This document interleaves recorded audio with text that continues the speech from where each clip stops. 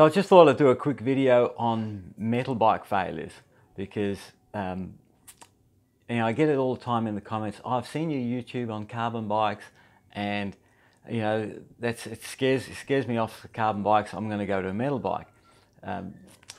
Now, metal bikes can fail also, and it was brought to my attention just over the weekend where Canyon have done a recall on some of their bikes, some of the metal bikes, because they've had some problems. So I looked up the United States Consumer Product Safety Commission, which lists all the recalls, etc., and looked into what the situation was. So I'll read that out. So it's I've got the computer basically behind the camera here, so I'm looking at the computer and at the camera. So, Canyon recalls mountain bikes due to crash hazard. Recall alert. Name of product: mountain bikes. Well, it's actually the Spectral line of the mountain bikes. Hazard: the chainstays can crack, which can lead to failure of the chainstay, rear wheel detachment and loss of control, posing a crash hazard. Remedy is repair. It's got the recall date of October the 10th, 2018. The units is 820 units are involved in this recall. So I haven't actually seen what the failure is, but I'd presume that it's probably adjacent to a weld or something like that. It's been a crack at either one of the pivot to tube locations or dropout locations, something like that. That's typically what happens. So now metals are particularly prone to failure around welds because you've got the heat affected zone, which changes the metallurgy and the grain structure of the material. Also, when you weld, you can introduce other foreign objects, or you can have porosity in the weld, voids in the weld, etc. So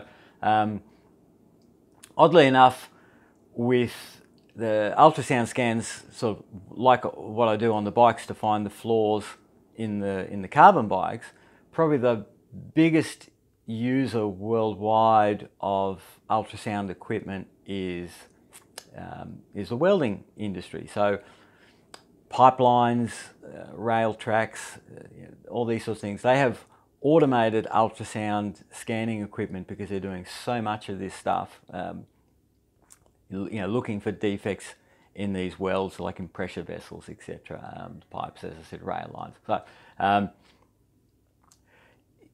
so welding is problematic in metals and can be prone to failures, which is one of the reasons why on a primary aircraft component you'll never see a weld. It'll always be riveted, bonded, etc. For the metal components, they won't weld these parts.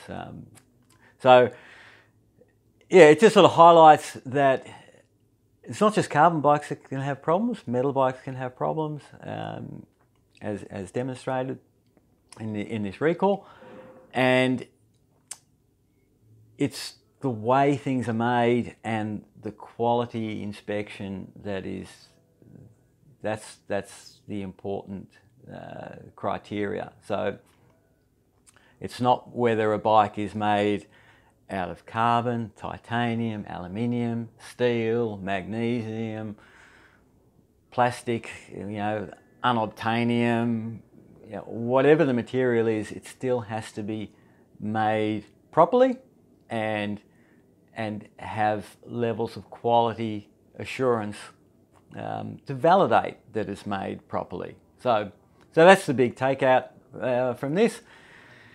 It's not the material that you ride; it's the way it's been processed. So on that note, I'll wind this video up, and just an update on the cut up videos. I have cut up both the Look 695 and the Giant Propel, so they're cut in half. There was a comment the other day about the guy, it only takes 10 minutes to cut up a bike and do a video. took about half an hour to cut up each bike, just for reference. I haven't had a chance to video those sections and stuff yet, so I'll get to that when I can. I've got a lot on as usual, but I'll get to it when I can. And yeah, I'll see you next time. Okay, thanks, bye.